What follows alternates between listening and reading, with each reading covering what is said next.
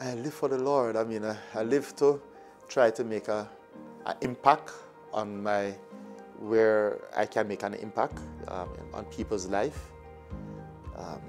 And that's my delight, you know, to continue to grow in relationship with the Lord. I look forward to, I can't wait actually, for that moment when I transition from this life to the next, for that encounter and that engagement with the Lord God Almighty. Although I say Lord, not yet, you know.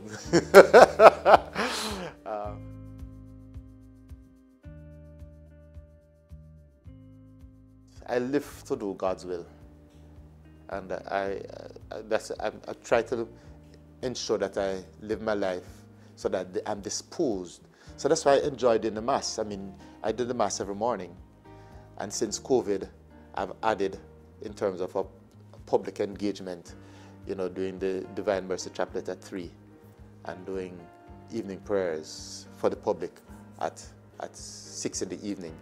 And it's not a burden. In terms of ministry, I recognize that I have a responsibility to minister. When we were preparing for the visit of Pope John Paul II, one of the responsibilities that I had was to prepare Deanery 5. So I was to visit all the churches in Deanery 5.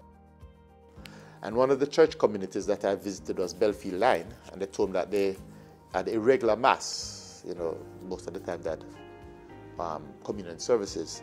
So I made a commitment to them and told them I'd come twice a month to do Mass for them if the other 2 Sundays they'd turn up for the communion service with the extraordinary minister.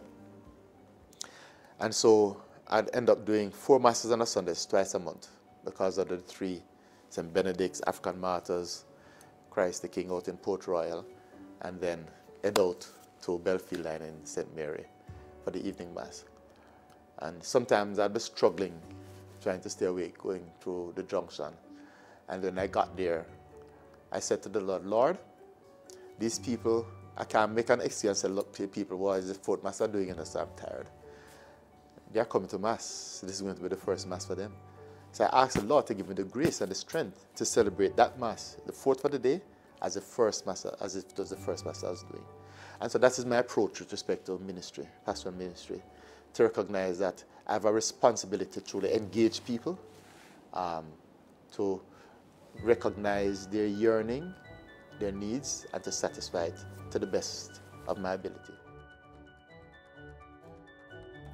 As St. Augustine says, you know, we are created by God, we are created for God, and our hearts are restless until it finds rest in God. So my whole purpose for existence is that relationship. You know, my life has no meaning if it's not in